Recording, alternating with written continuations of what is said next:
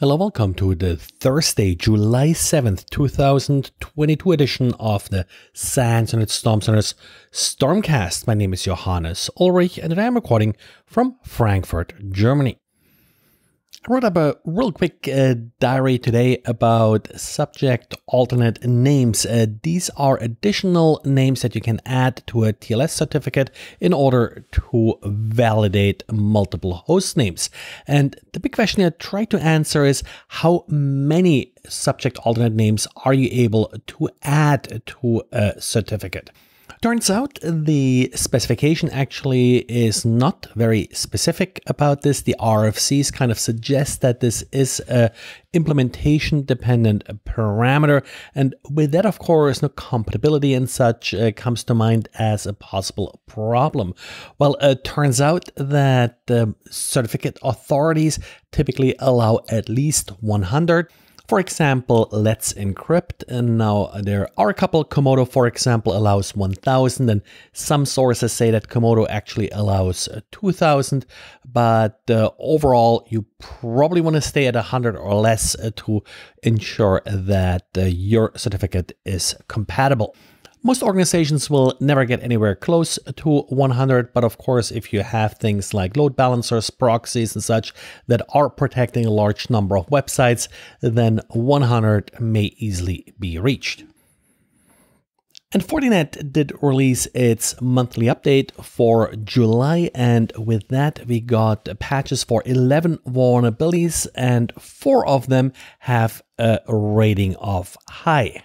Among the high vulnerabilities, one that sort of sticks out immediately is a MySQL issue that there is no root user password configured, which does allow an authenticated user to then get to the command prompt and essentially just take over MySQL on the device. The second interesting vulnerability is a code execution vulnerability via a stack-based buffer overflow. Now, the reason this is only rated as high, not critical, is that it has a number of dependencies. Like, for example, the attacker already has to have a privileged position and then needs to be able to execute commands via the command line interface. Given all the attention that these types of vulnerabilities have gotten from attackers in recent years, please update these devices expeditiously. And the SANS Security Awareness team did publish the July edition of its Ouch newsletter, and this time it goes into a little bit of detail on more advanced phishing scams and how users can identify them or can be trained to identify them. These Ouch newsletters are typically targeting less technical users, so that's something to share with family and of course to use in your organization's security awareness program. And quantum computing and the threats it poses to currently use the public-private key encryption algorithms and digital signature algorithms is one of those big unknowns where nobody really knows, will it matter, when it will matter, but in order to get ready for it, NIST has started a process to come up with encryption algorithms that will be quantum safe. NIST identified 4 different algorithms that will make it into the 4th round of this process. One is for key establishment, that's the Crystal's Kuiper algorithm, as they call it. And then they have 3 different algorithms for digital signatures. First, Crystal's Dilithium, which they say will be working for most use cases. Then Falcon, which will provide shorter signatures. And then, interestingly, a third one, a Sphinx, which uses a different type of algorithms. The other algorithms are lattice-based, which are commonly considered quantum safe, but NIST sort of wants to hedge its bets here a little bit by also including one algorithm that's not based on lattice-based encryption in order to protect itself in case something is fundamentally wrong with lattices.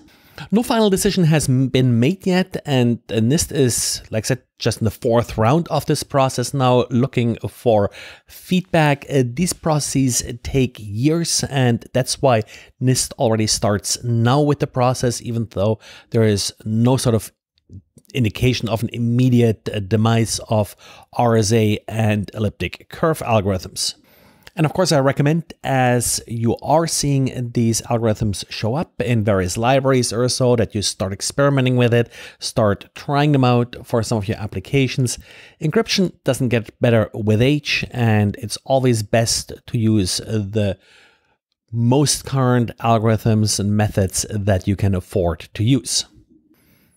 And Apple announced, in response to some of the exploits we have seen from, for example, NSO Group and such over the last couple of years, that starting with iOS 16, they will introduce an optional lockdown mode. And this lockdown mode is sort of something a little bit different than what we have seen before from Apple, in that it will specifically disable a wide range of technologies, in particular sort of convenience and performance improvements to iOS in order to reduce the attack surface. For example, in messages, you will not see any attachments but images.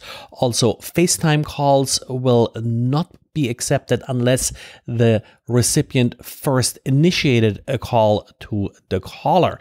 So a number of different tricks here to sort of prevent some of these one-click or zero-click malware attacks that we have seen in the past. It will be interesting to see how usable a phone in lockdown mode will be to the average user, but of course this is, as Apple points out, really more intended for individuals that consider themselves the target of some of these more advanced attacks.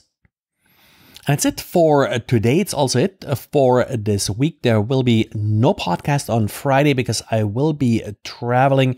We are planning an update to the look and feel of the Internet Storm Center website, possibly on Friday if things go well. So don't be too surprised if the site looks a little bit different. And let me know if you run into any functionality issues at that point. But talk to you again on Monday. Bye.